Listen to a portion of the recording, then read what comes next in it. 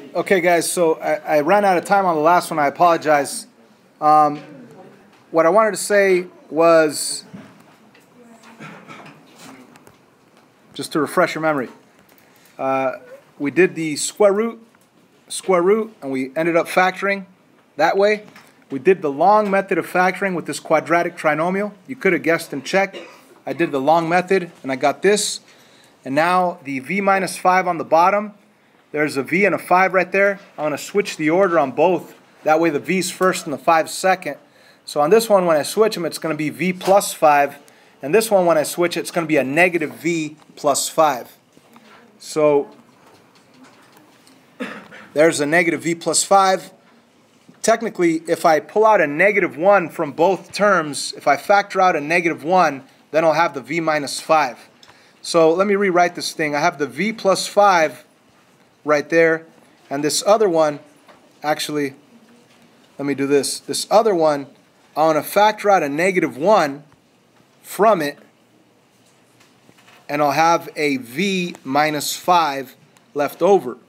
Now, on the bottom,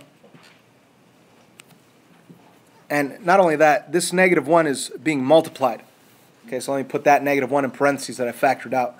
And on the bottom, we still have the 3v plus 2 and the v minus 5. So now I could actually cancel the v minus 5 with the v minus 5. So my final answer is the negative 1. You could put that negative 1 as a negative sign on your whole fraction with the v plus 5 up on top and a 3v plus 2 on the bottom. Or you could have taken that negative sign and obviously changed both of these up here if you wanted to. But that's your final answer for that one. That was number 5. Let's jump to number 12, the last one on the bottom part of the first page. Let's factor anything possible, okay? So if we look at this top one, you can't do anything with that. So we're just going to rewrite it. The bottom one, you could pull out the GCF of 2. So we're going to pull out a 2. And if we pull out a 2, we're going to end up with 5x minus 1 left over on the inside. Now let's take a look at this top right numerator. This is a difference of 2 squares. That's a perfect square term. That's a perfect square term. So technically, I could square root it, and then plug it into my answer format. So the square root of 25x squared is 5x.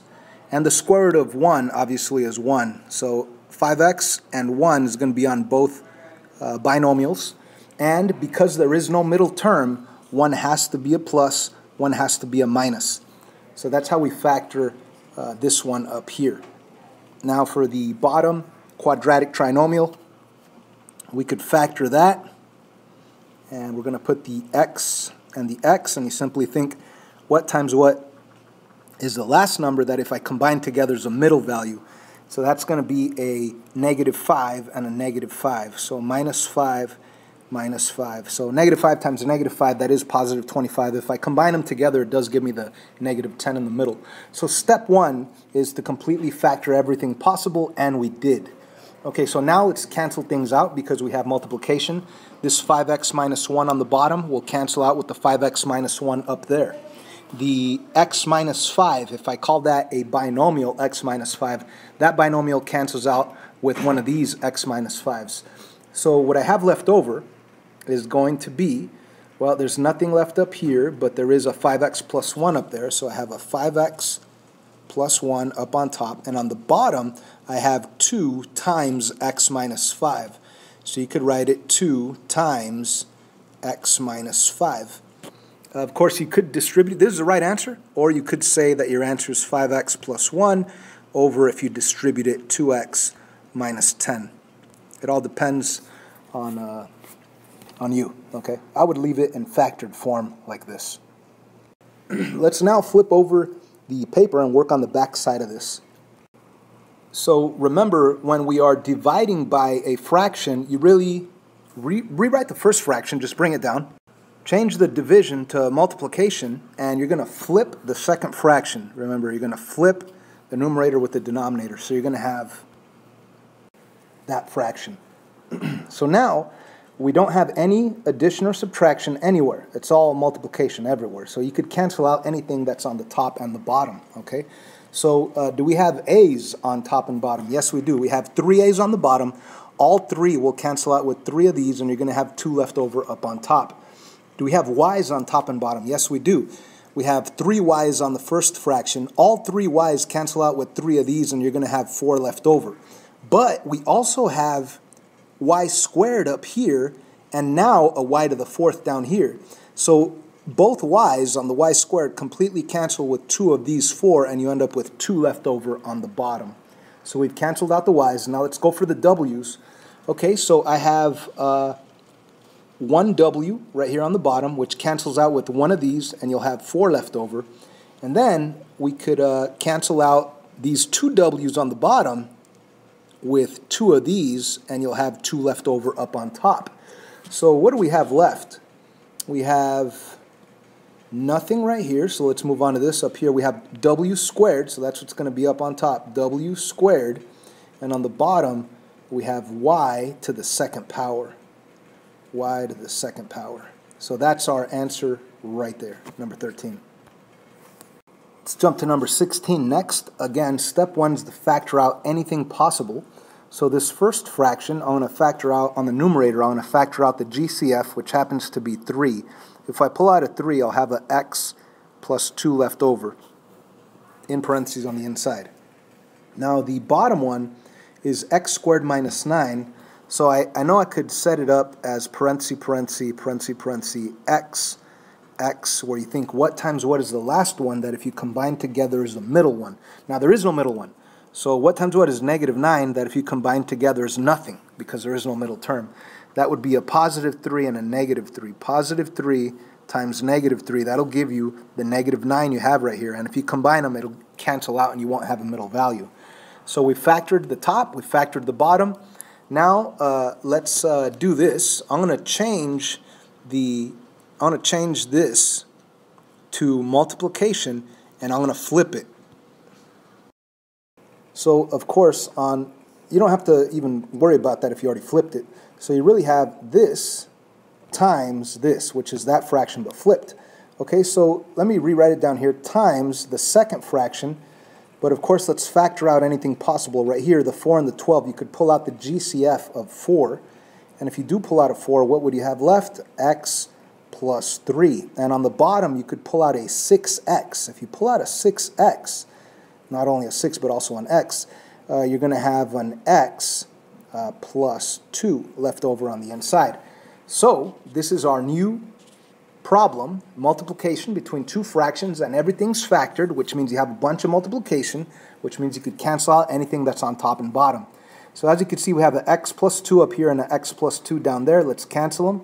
As you can see, we have x plus 3 down here and an x plus 3 up there. Let's cancel them.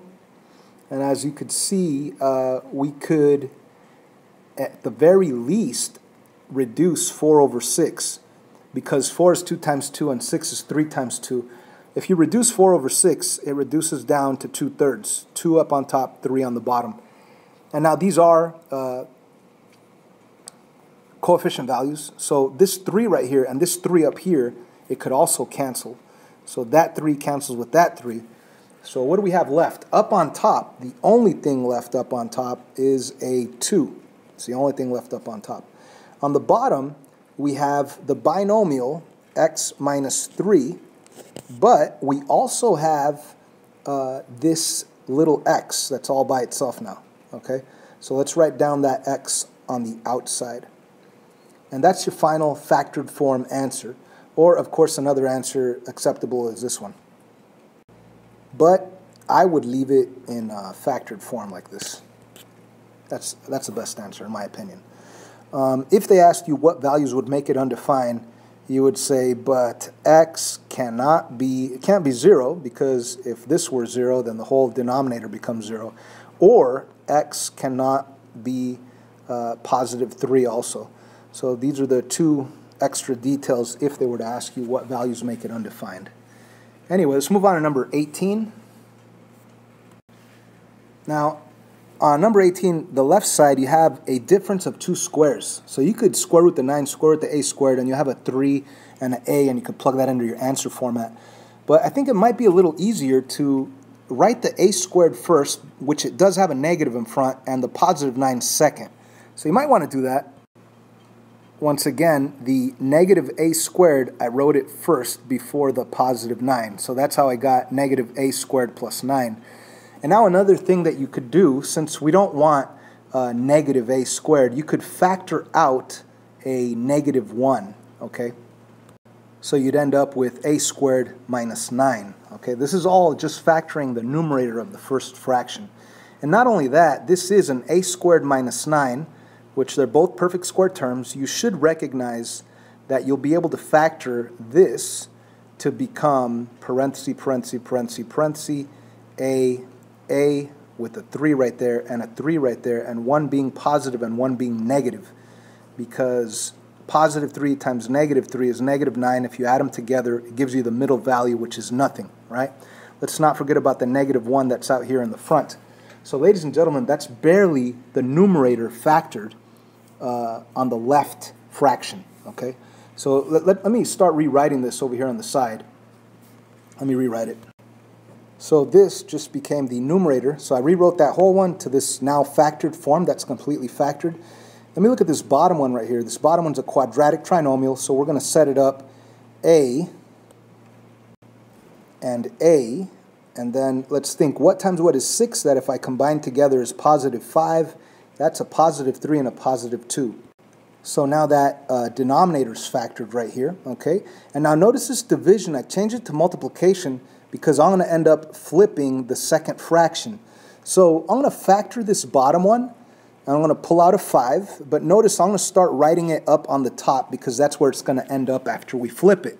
So on the inside of the parentheses, I'll have an a plus 2. Okay, and now I'm going to flip this one right here and write it on the bottom, but I'm going to factor it as I move it to the bottom.